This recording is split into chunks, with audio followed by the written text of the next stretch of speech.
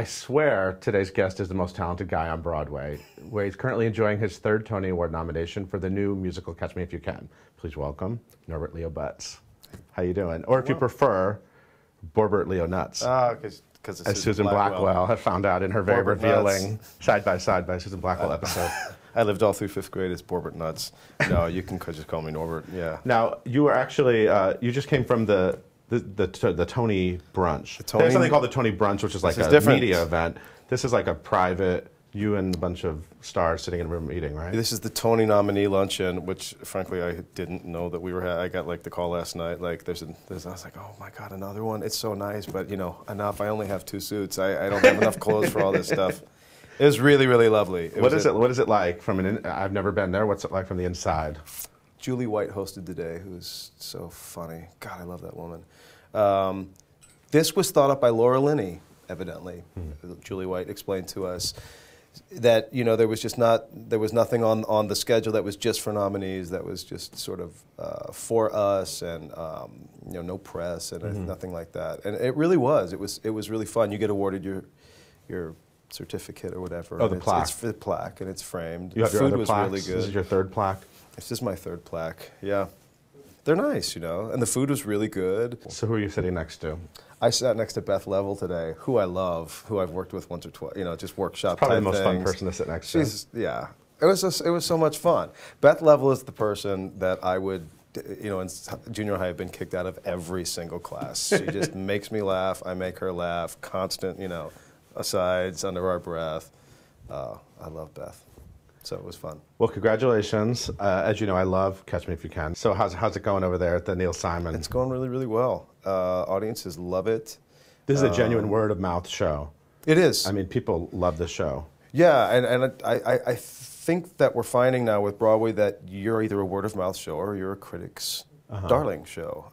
And I guess there's the rare show that manages to be both, and sells out forever. Book of Mormon seems to be, there's one of those every few years, but ours is definitely a word-of-mouth show. It has a tremendous amount of heart and energy and old Broadway pizzazz to it, but there's still a really great story happening there. And I was talking with Beth, actually, at this lunch today, and I will say this about Catch Me If You Can. It's one of the things I love most about it. Our show's really well sung. I mean, Aaron Tveit is one of the great male vocalists of this generation. Yeah. He is a phenomenal technical singer, one of the smartest singers. Tom Wopat has, hands down, my sort of like favorite baritone voice out there. I could listen to him sing all day long. He's got that kind of Kurt Elling jazz, smoky sound to his voice. Carrie Butler, there's no one that belts quite in that tone that she can do.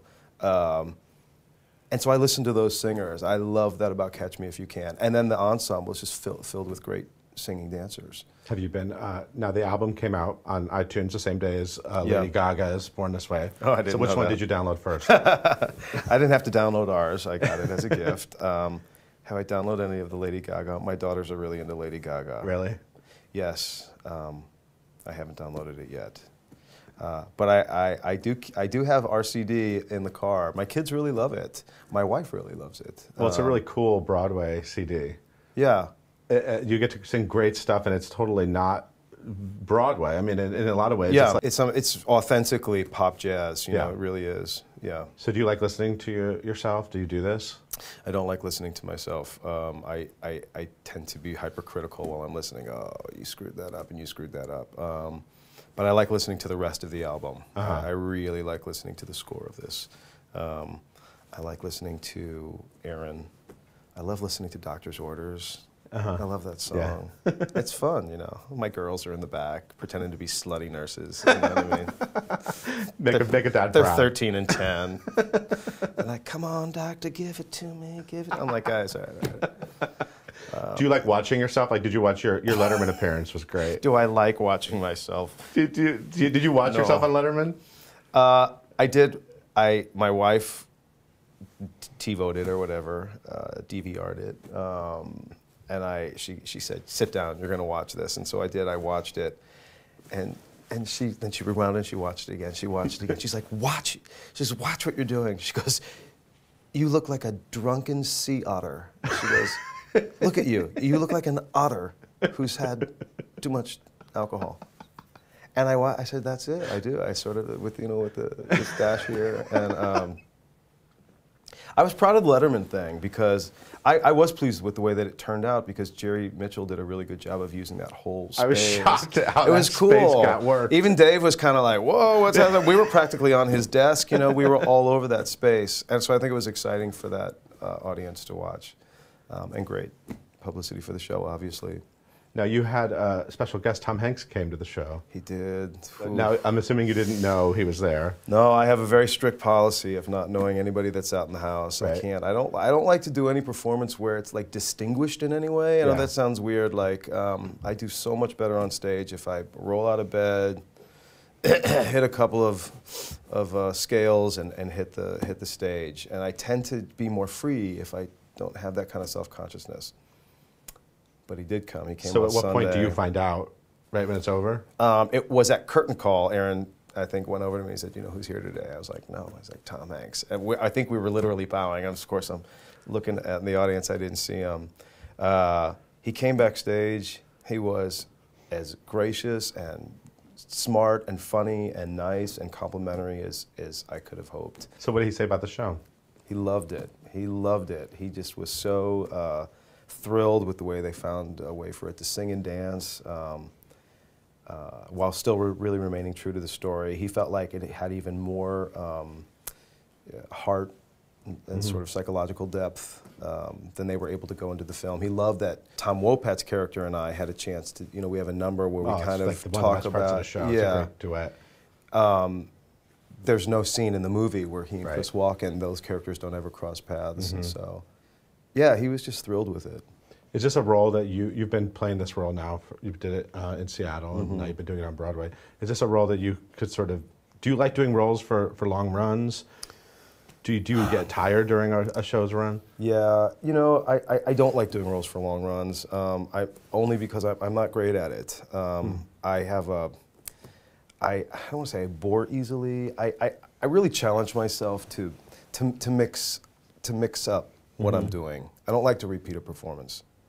And I just start to run out of ideas, is what starts to happen to me. I feel like I try things 50,000 different ways, and if it's a really great part like this is, right. you really can find all kinds of new stuff every night.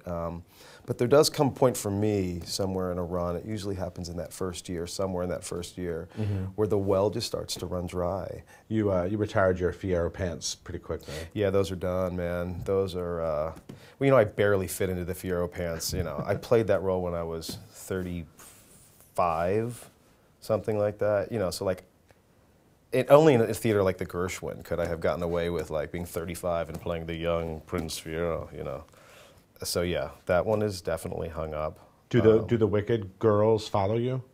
Do the Wicked The girls? Wicked girls, the fans, the super fans. Yeah, but again, it's always, I always feel so bad for them because these little girls, like they saw the show when they were 6 and now they're like 10, 11, 12. And out comes this like middle-aged, like overweight, schlubby grandpa. And they're like, Fiero? And they come up to me afterwards with their Wicked CDs and they're like, will you sign this for me? Like they don't, Mommy, he's old. Mommy, I don't like Fiero anymore. Like they so don't. It's a little embarrassing. I just look at their mothers and I'm like, I'm so sorry. I'm so sorry that I'm old and So now in Catch Me If You Can, Aaron Tveit obviously plays this real smart kid. So what were you? Did you ever get away with anything when you were a kid? What were you like? You had a huge family. Yeah. So what were you like? Were you a genius at anything? What were you a genius at? I was pretty good at manipulating and lying. I had a few I had a few rough years. I was a good kid. I never, but I did sort of get in trouble. I fell in with some bad uns for a while. My family was so big. There was only so much control and disciplining my mother and father could do. We got away with a lot simply because they just didn't know where we were. My dad, I think I was 16 before he really knew. I was convinced he knew my name. He would. I'm exaggerating, but he would get pissed and he'd be like, Steve, Mike, Tony, Jim, Norm, get over here. You know, he couldn't quite remember which ones. So yeah, we were left to our devices a lot, and you know, just all the typical kind of stuff, staying out late and playing hooky. And so who first threw you on the stage? How did that happen? Were you doing it in high school? When I was a little kid, my oldest brother's about 10 years older than me. I would see him in his shows and his high school shows, and he also had a rock band, and this was in the like mid-70s, and they did like AC/DC covers and Fleetwood Mac covers, and he was just so cool. So I think I just sort of wanted to emulate him, and so I like most kids, I started auditioning for plays in high school and stuff, and but you know, it wasn't really the musicals that I gravitated towards. I really sort of fairly early, I saw myself as a serious actor. I wanted to be Robert Duvall or De Niro. Those were the guys that I really, and so musicals were just, that's what all that my high school offered. So you know, if you wanted to get on stage, you had to do, you know, Guys and Dolls and Once Upon a Mattress and all those things. And then in college I did no musicals at all. I just studied acting, and through graduate school I didn't do any musicals at all. And my first professional musical was Rent, was on Broadway. Right. So yeah, school is really. So does your big family come and see your shows? Yeah, they come in waves. It's on top of this. Are they all over? Pretty much the Midwest still, Missouri mostly. But yeah, you know, you're doing your 8 shows a week, and you're doing all these award shows, award season stuff, and then you also have family kind of coming to the airport once a week, and it's a crazy time, but it's fun. Yeah, they do, and all of my brothers and sisters have kids now. I have 34 nieces and nephews, so who are now having kids. It's crazy. Yeah. When Catch Me If You Can was previewing, right before it was starting previews in Seattle, your sister actually died unexpectedly. Yeah. And you were in town to do the show. Yeah. And I know the show ended up being delayed from this, but I just can't, at the time, I just couldn't imagine that you were sort of picking yourself up and getting back on stage and doing this, this part, just like a few weeks after. Yeah, actually just 5 days after. Wow. Yeah, you know, it was a strange time. Part of me thinks I'm still processing it, and I know that'll be 2 years on July 19th. I'm still processing it. You know, there was definitely some post stress that I went through, but you know, I just, you know, the show. You know, people say, "Oh, you did this great thing. You went back to the show." I needed that show more than the show needed me, big time.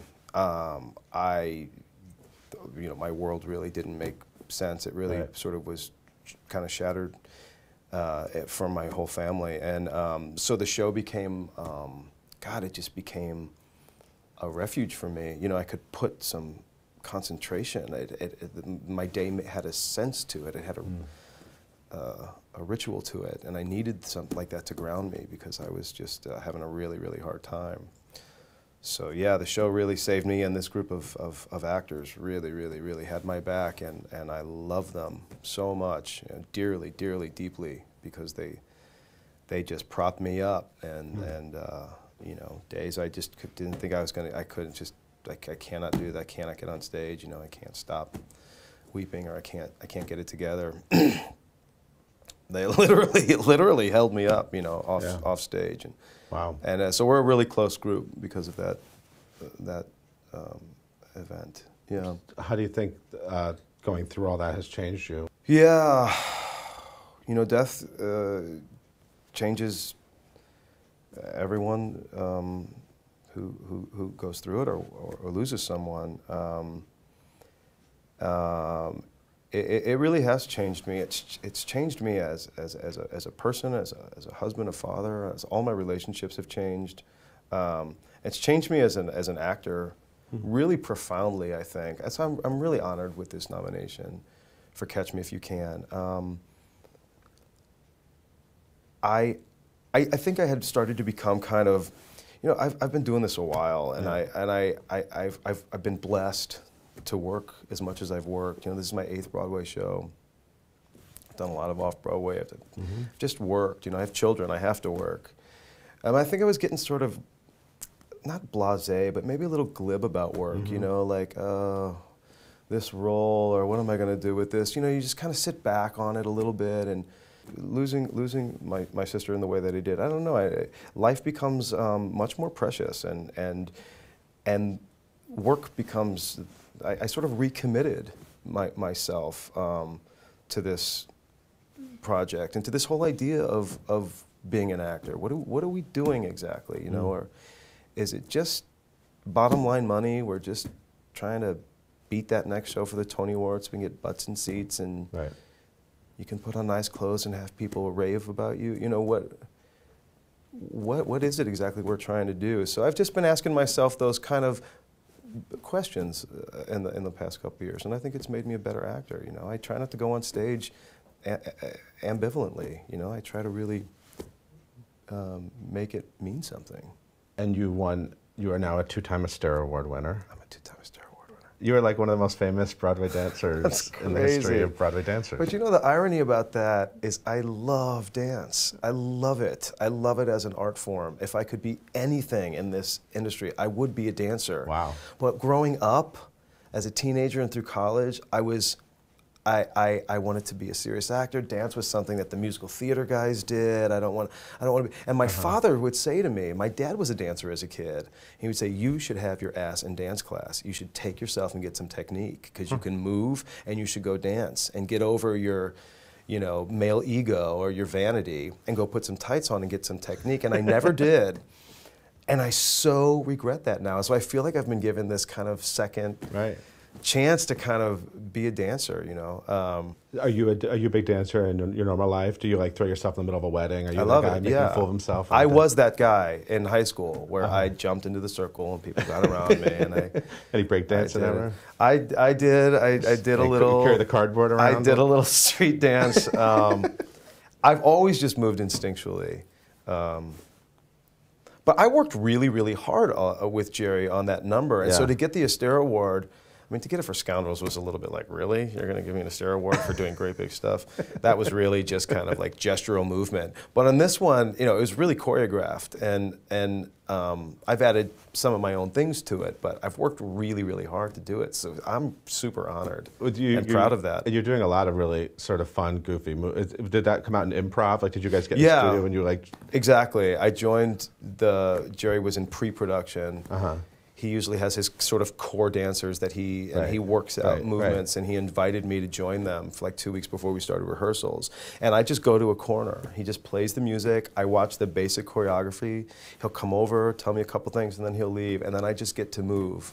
And I love that time. I did sort of the same thing in Scoundrels, where I just get a mirror, and I get the music, and I get all these gorgeous dancers to kind of inspire me.